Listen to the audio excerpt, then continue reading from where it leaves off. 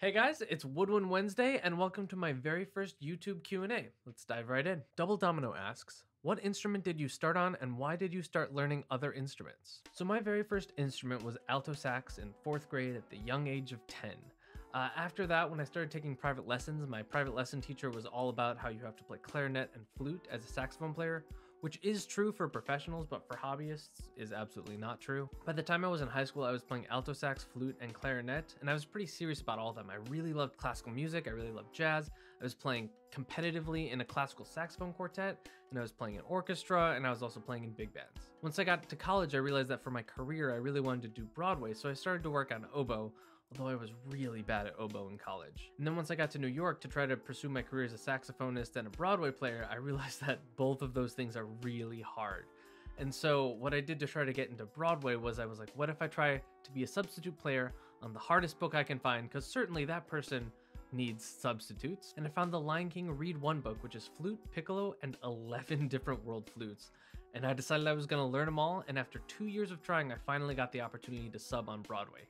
At that point, I was playing all the saxes, flutes, clarinets, oboe, and a lot of world flutes. And then I started reading all my YouTube comments. There were a lot of really positive ones, but there were also a lot of ones that seemed not so happy about the fact that I was excluding bassoon, that there was no bassoon, and that was because I didn't play or own a bassoon. So after a lot of thought, I saved up a bunch of money and I bought a bassoon, and here we are. Joppy Vermeer asks, which instrument is the hardest? Before I answer that, I have to say I really don't love these kinds of questions, but I do get them a lot because people want to know kind of what's the best, or they want to have bragging rights, or they want to feel like they've worked the hardest, when in reality, it's what you make of it. Saxophone can be the easiest instrument if you're just trying to make noise out of it, but if you're trying to play like Coltrane, it's a little bit harder. That being said, I know you guys just want a simple answer to that question, so here's the answer. Shakuhachi is the hardest woodwind instrument by far. This thing is really hard to even get a sound out of. You have to be able to read Japanese somewhat to be able to play the traditional music, and it only has 5 holes even though you're usually expected to play chromatically on it. Now I know you guys are probably also looking for an answer for more Western woodwinds, and that answer would be oboe. Oboe reeds are just impossible to deal with. Bassoon also has a lot of technical difficulties, but oboe reeds are a nightmare. All that being said, it really doesn't matter which instrument is the hardest, it matters what you do with the music that you play. Playing the hardest instrument doesn't make you the best or the most honorable. It doesn't really mean anything, it just means that your instrument was hard to learn. Connor Steven asks, do you make your own oboe reeds? If not, what brand do you use? I do not make my own oboe reeds, I just don't have time to. I buy them from a great oboe player named Tamara Winston, and I'll link to her website in the description. Evan Bonanno Music asks, what other instruments have you tried apart from woodwinds? I play a little bit of piano and an even littler bit of percussion, but besides that, I'm just a woodwind player. Each instrument is a lifetime of practice, so I've got a few lifetimes of work ahead of me. Jack White asks, how long does it usually take you to arrange projects like the Misty Mountain one? So honestly, I have no clue, but if I had to guess, I'd say about 50 hours. I'm doing a bunch of arranging and then recording, video recording, editing, mixing, mastering. It's a lot of work. Bass EVG asks, which woodwinds do you think look the coolest in your opinion? That's actually a pretty easy one for me. This thing looks the coolest. Flossing Jonah asks, do you have any plans of purchasing a contrabassoon anytime in the near future? The short answer is I don't. But the long answer is that I really want to, I just can't afford one at all. But at some point, if my Patreon grows enough and I am able to afford it, I will absolutely buy a contrabassoon. Heck, I'll even make you guys your own viewer request video and I'll let you name the contrabassoon. Oculus Invictus asks, I read one of your comments on a previous video that you're opposed to having woodwindists learning clarinet first. Even as a sarcastically elitist clarinetist, I am fine with learning about any instrument in any order, but still found the comment interesting. Would you care to elaborate on this topic? So just to clear up any confusion, I am not at all opposed to someone learning clarinet first. What I am opposed to is someone being forced to learn clarinet first because they want to learn saxophone. At least in the American education system, that's become a sort of common thing. And I get it, because there are a lot more kids who probably want to play saxophone than clarinet. But if there's a kid who's passionate about saxophone, and then they're forced to play an instrument that they're not particularly passionate about, that flame of passion might be diminished or extinguished because they're forced to play an instrument that they're not excited about. That being said, I suppose if your goal is to learn all the woodwinds, clarinet is a pretty good place to start. But if your goal is to learn saxophone, clarinet embouchure is going to mess with saxophone embouchure unless you're trying to be a classical saxophonist. Octahedroni asks, are you planning to do videos on how to write for oboe/English horn/bass flute/bassoon? already out, coming out in March, pretty similar to alto flute, so I might combine it with something in the future, and coming out in the summer. Also, Steven asks, if you couldn't play woodwind instruments or do music for a living, what would you be doing instead?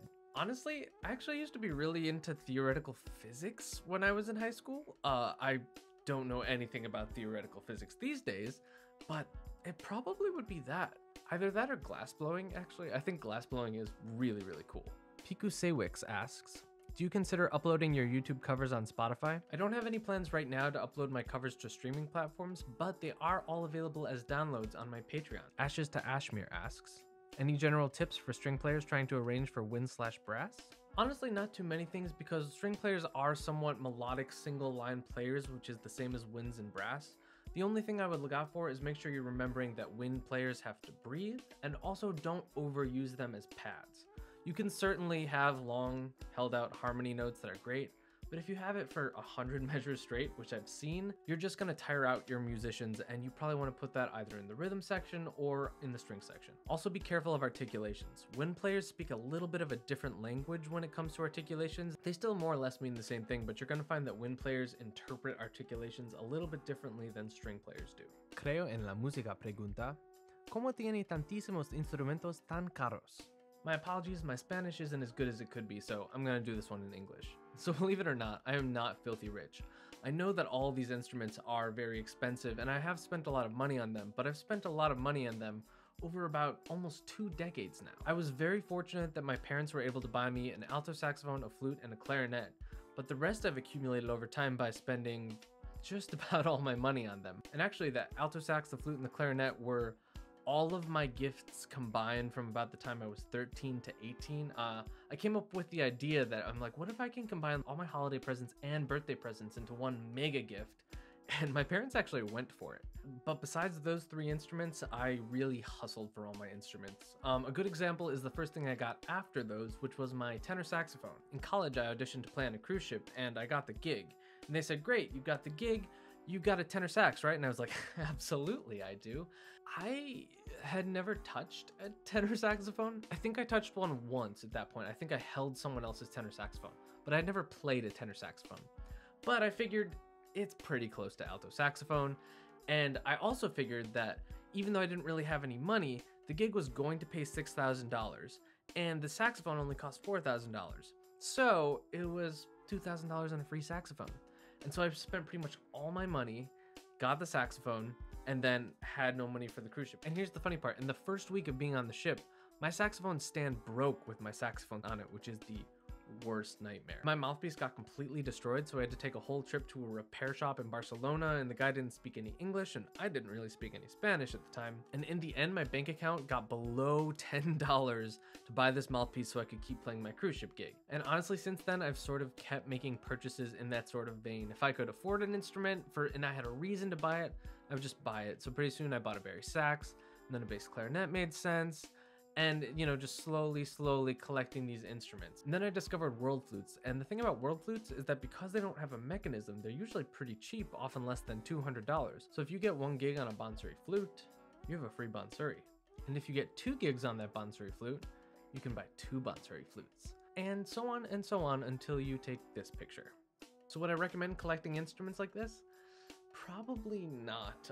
Not unless you have a big appetite for risk and really hustling.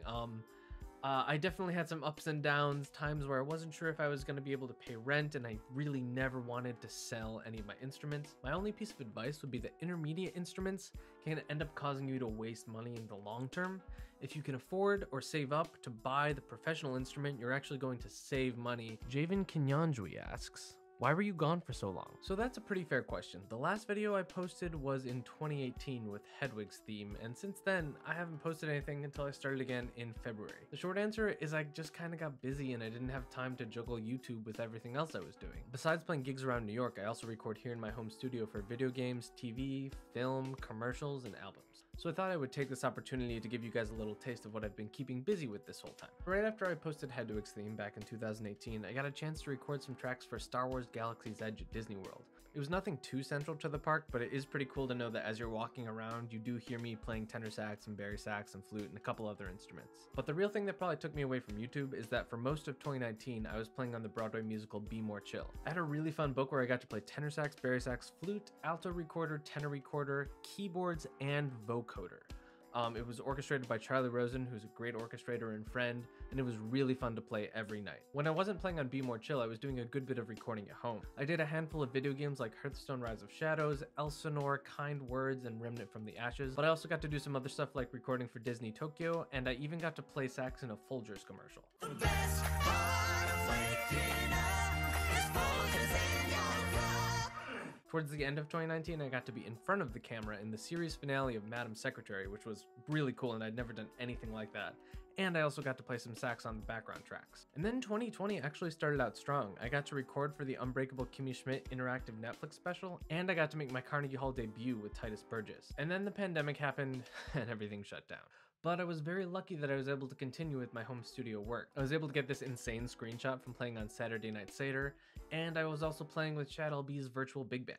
I also got to do some kind of unique stuff, like I got to play on the new Picture Start logo, and I got to both arrange and record horns for a Get Out the Vote campaign featuring Michelle Obama, which was insane. And I was able to work on a couple video games like Arknights and the upcoming PS5 game Kenna Bridge of Spirits. And just last week, I got to overdub Bobby Moynihan's bassoon playing on the 8th episode of Mr. Mayor. Sanbulan14 asks, how did you become part of the 8-Bit Big Band? So the 8-Bit Big Band is another project that's been keeping me busy during my hiatus. For those of you who don't know, it's the brainchild of arranger, orchestrator, and band leader Charlie Rosen. In the 8-Bit Big Band, he takes classics from the video game songbook and arranges them for big band and sometimes larger ensembles. I became involved in the 8-Bit Big Band because I've actually been working with Charlie for years. We go all the way back to college, and once I moved to New York, he started calling me for all sorts of things. And honestly, the 8-Bit Big Band is one of the most fun and also high-level musical projects I've ever worked on. It's so much fun. The band is insane. And if you haven't checked it out, the link is in the description. Go check it out right now. You won't regret it. And that's it for my very first Q&A on YouTube. I really want to thank everyone for leaving all their questions, and I'm sorry I couldn't get to every single one. Now that I'm posting every week on this channel, I want to hear what you guys like and what you guys don't like. If you guys want to see more covers, more talking, so let me know in the comments below. Make sure to hit like and subscribe, and I'll see you on the next Woodwind Wednesday.